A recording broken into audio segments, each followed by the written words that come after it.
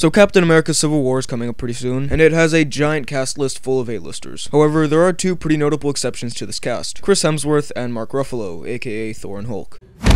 There are a few theories floating around on the internet as to where these two might be, so today I thought I'd offer my thoughts. Let's get into it. Firstly, let's look at where we last saw these two. Spoilers ahead for Avengers Age of Ultron, by the way. At the end of Age of Ultron, Thor goes off to learn more about the Infinity Stones, Hell, Ragnarok, all that mythical stuff. He presumably goes back to Asgard first, and his searches lead him across a bunch of different realms. Hulk, however, flew off in a little Quinjet at the end of Avengers 2, and what happens to him after that is left unknown. There are a few different scenarios I can see playing out here. He might have just crashed back into the ocean, he might have flown off to some country and try to hide out again, or maybe he flew off into space. Very unlikely, but it is a possibility. So there have been a lot of rumors of Hulk showing up in Thor's next entry, Ragnarok, and having that be a combination of Planet Hulk and the Ragnarok storyline. This makes sense for a couple of reasons. The main ones being, making a Hulk solo movie would require Marvel to make a deal with Universal, and also, pretty much everyone involved in this, from Kevin Feige to Joss Whedon to Mark Ruffalo, have said that a standalone Planet Hulk movie wouldn't work. It would either be CGI all the way through, which would be really expensive and might get a bit boring, or it would have to include some Bruce Banner stuff, which is not what people want to see from Planet Hulk. However, mixing it together with a Thor storyline, yeah, that could work. So if Hulk is actually going to be in Ragnarok, this is how I think it'll play out. Thor is trying to find out more about these Infinity Stones and his weird pool dream, so he seeks out Bruce Banner to help him with that. They travel to different realms and potentially out into space, searching for answers, when they're separated somehow. Banner is kidnapped by an alien race, and once his Hulk abilities are discovered, he's forced to become a gladiator and fight in these epic battles. After some other stuff goes down, Thor eventually makes his way back to free Banner, who has now become the champion on this planet, and maybe doesn't want to return home to Earth. This setup would allow there to be some awesome giant CGI Hulk battles, while being able to cut away to Thor's storyline so it doesn't get old. It would give fans a way to see Planet Hulk on the big screen, which is something they've wanted for years, while also allowing Marvel to work with Thor's character creatively, and not having to make any tough business deals. This could also all lead into a tie-in with Thanos somehow. While Hulk is off fighting in the arena, Thor might get close to the whole Thanos thing. Or hell, maybe even run into some Guardians of the Galaxy characters. I'm not saying the Guardians themselves, but just someone from that movie. It would tie it all in nicely and would be a good setup for the next Avengers, while also not just being a setup for the next Avengers. Also, Kevin Feige has said that Thor Ragnarok is going to change the MCU in a big way, kind of the same way the Winter Soldier changed the universe. So having Hulk and Thor teaming up, finding out about Thanos, having Thor dealing with his entire Ragnarok disaster, and having Hulk become a badass and possibly ruthless gladiator, yeah, that would affect this universe in a pretty big way. So those are my theories on where Hulk and Thor are in the MCU, which essentially turned into my pitch for the next Thor movie. What do you think about all this? Let me know down below in the comments. While you're at it, be sure to like this video, check out my Instagram at BHL_Hudson, and subscribe for more videos like the one you just watched. Thanks for watching, and I'll see you next time.